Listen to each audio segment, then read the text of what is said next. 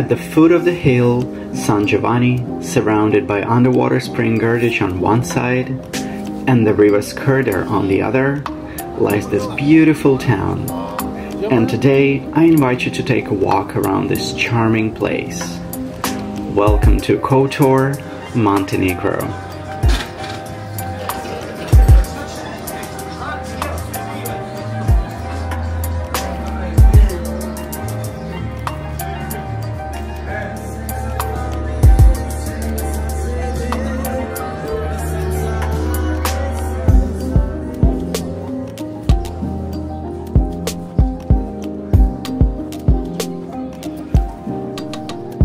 Churches, bell towers, medieval squares, and the smell of wild oranges filling the serpentine streets, these are some of the things that make up Kotor.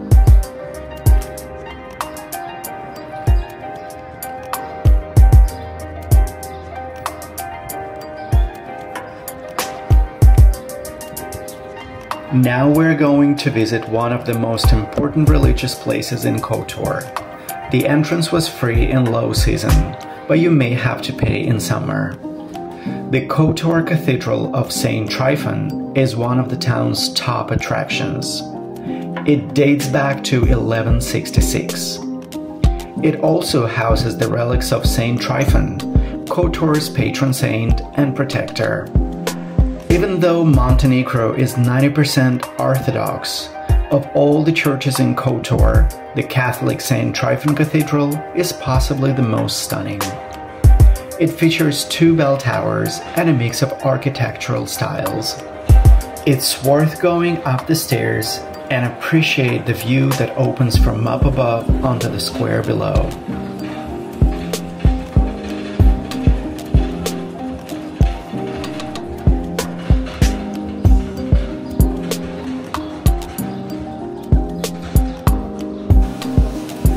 The serpentine streets of Kotor Old Town are arguably the most photogenic and fascinating attractions in Montenegro.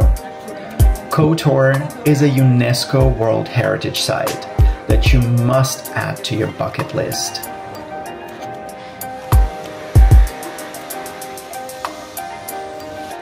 Walking the cobbled streets and narrow alleyways rushes you through Kotor's 2,000-year history. You might think you're in a parallel world, far from reality, and yet it's a reality for some people, as locals still live here.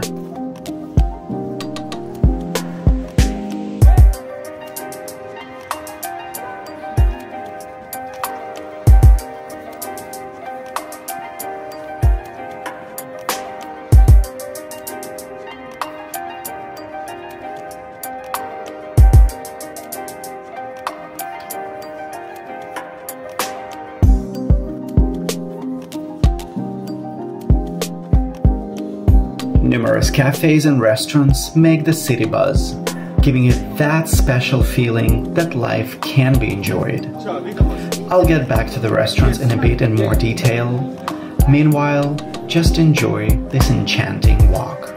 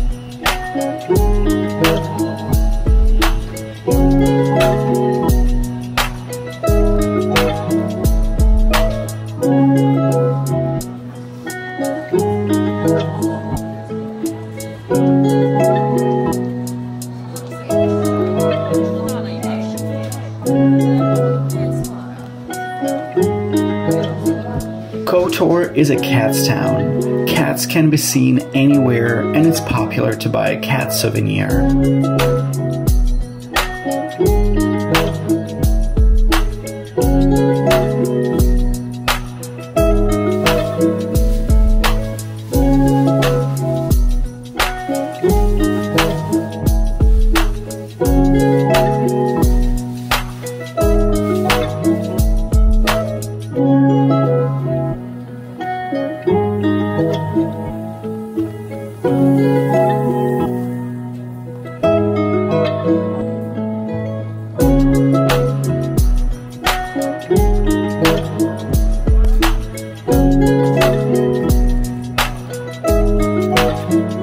Here you can appreciate a clothesline full of bright pink. Did someone throw a pink t-shirt in the washing machine? Or is it a Barbie's house? Let me know what you think.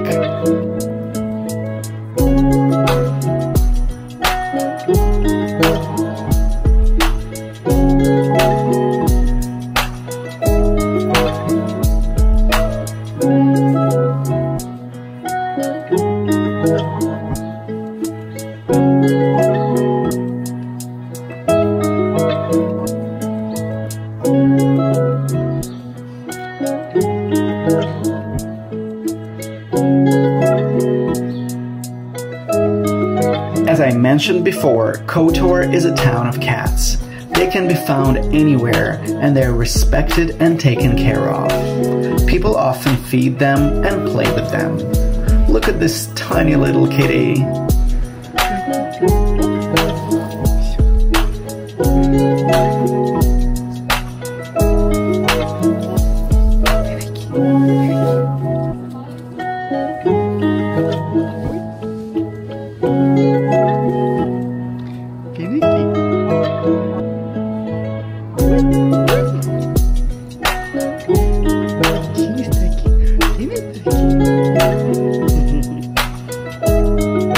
There is a food dispenser at one of the squares, and theoretically, you can buy food to feed the cats.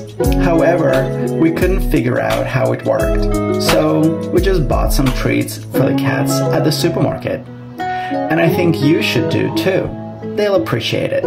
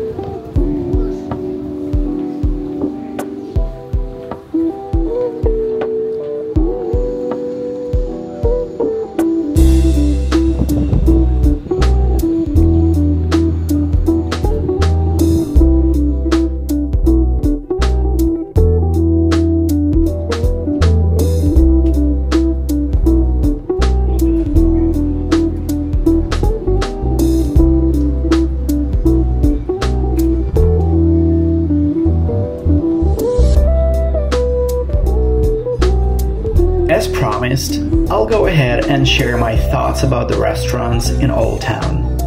Unfortunately, our experience wasn't great.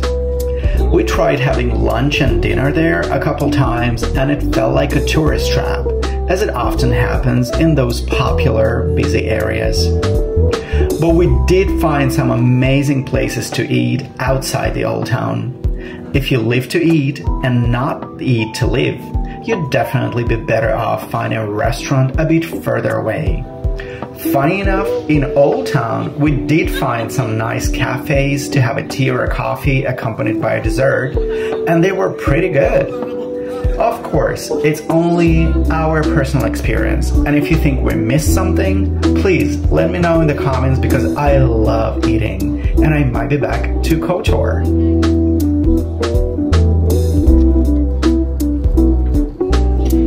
Thanks for taking a walk with me around this fascinating place. I hope you liked it. If you haven't been there before, would you like to?